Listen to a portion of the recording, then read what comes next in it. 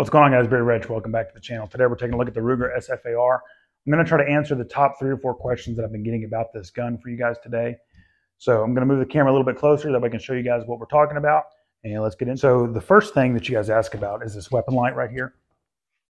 You guys ask a lot of questions about the durability of it. Have I blown it up yet? Is it going to blow up? Is that really the best place for it? Stuff like that. Short answer, no, it's not going to blow up. Other short answer, it's my gun, I do what I want. But anyway, so you guys ask a lot about it. This is a mod light. I run primarily mod lights on almost all of my guns, with the exception of a few that have Surefires and or stream lights. But I've had no issues out of this. This is a muzzle brake, as you guys can see. So the muzzle blast coming out of this is pretty substantial when I'm not running my suppressor.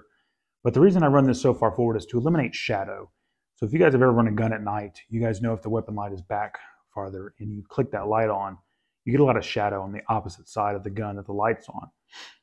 And so to eliminate that, because I see this as like a self-defense rifle, I moved it as far forward as possible, because if I go in to illuminate an area, I want to be able to see as much as possible without having this big black void, off to my left side.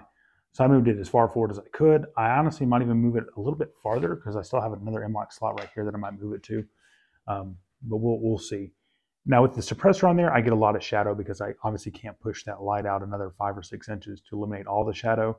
But without a can, I have almost none. And with the muzzle blast coming out of this, it hasn't damaged the light one bit. I would recommend, if you're going to get a weapon light, get a quality light. Surefire, stream light, mod light. Cloud Defense makes some good lights, and I hope we'll get one in and test that. But mod lights I've had 0 issues out of. This thing's holding up great. It takes a beating, and even without the muzzle blast coming out of this thing, it still takes a beating. When you train with these things and you move around and you do barricade drills and stuff like that, I'll use that weapon light to come up and post up. So you'll come up to a 9-hole and you'll punch that rifle out and you'll punch that light essentially right into the edge of that barricade. So my muzzle blast is the least of my concerns when it comes to that. So I've had 0 issues out of it, no problems with it at all. It hasn't blown up, it hasn't gone out. Nothing's been wrong with it where it's mounted. That's a big question I get from you guys. So buy quality and you don't have to really worry about it. Moving on to the handguard and the gas system.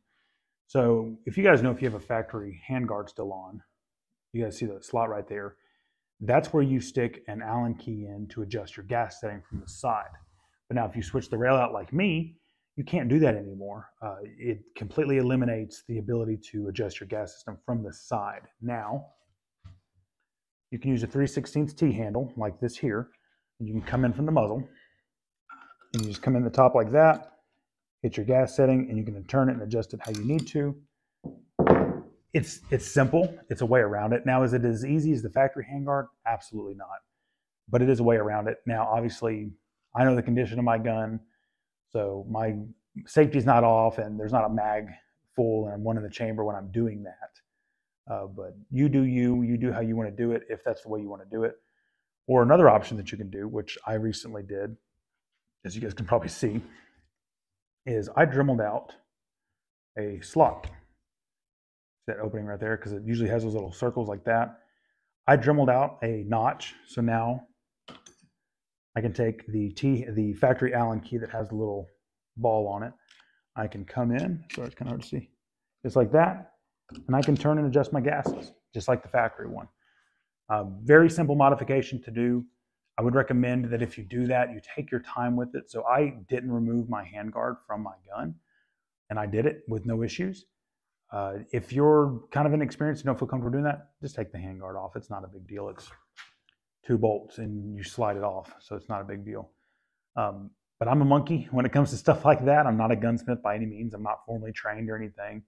And I did it. It took me about 30 to 45 minutes because I wanted to make sure I took my time with it and made it look, I don't want to say pretty, but it's functional.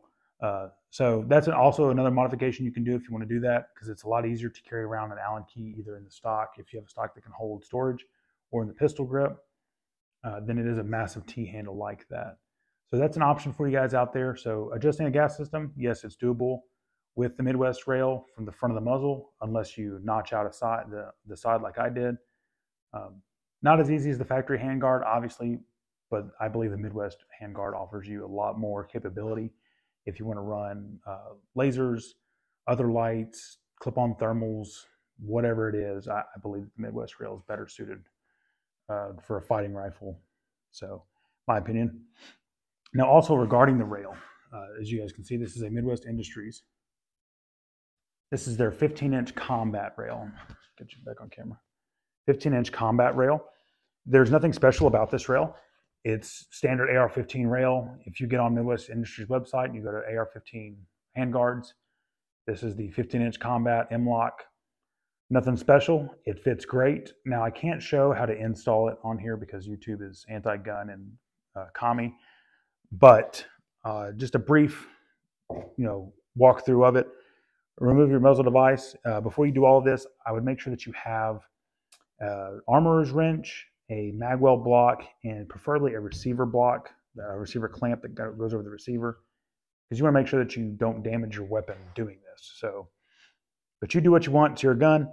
Take the muzzle device off. Come in. Take the gas block off. It is staked with two Torx